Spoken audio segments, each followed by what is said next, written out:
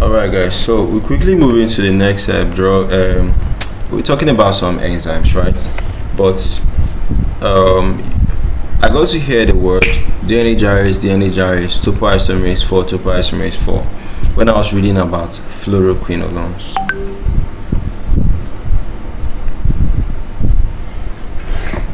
Right? So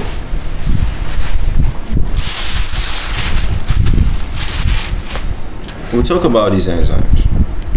Okay, so for these enzymes, well, basically these enzymes are actually what essential or important, okay, in the growth of the DNA, yeah, replication, transcription, do you understand, and making other copies of itself. So DNase, gyrase, and topoisomerase IV, they are all types of what? Type 2 topoisomerases. So the two of them, they actually call them topoisomerase II. So they play crucial roles in bacterial DNA replication and supercoiling. So why we actually study these enzymes is, let me just break the ball. You study them because there are some drugs that, since these enzymes are so important, you develop some drugs that will basically come and attack them. That's the fluoroquinolones. You understand?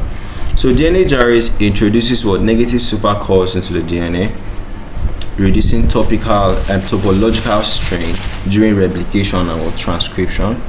Mechanism is it cuts both strands of DNA, passes another segment through the break and reseals it. Structure is composed of what? GRYA and 2 GRYB. So it's essential for bacterial survival. Alright, so it's target for what? Quinolone antibiotics like ciprofloxacin. You understand? So topoisomerase IV now is primarily responsible for what? Decatenation. That's unlinking of two replicated DNA strands. Mechanism is similar to DNA gyrase but does not introduce negative supercoils. Structure consists of what?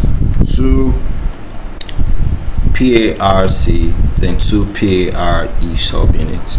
So it works alongside the DNA gyrase to relieve supercoiling, then ensure chromosome segregation. Okay, so that's just it for these two.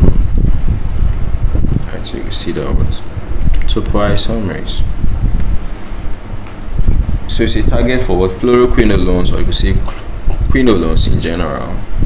Okay, so that's it.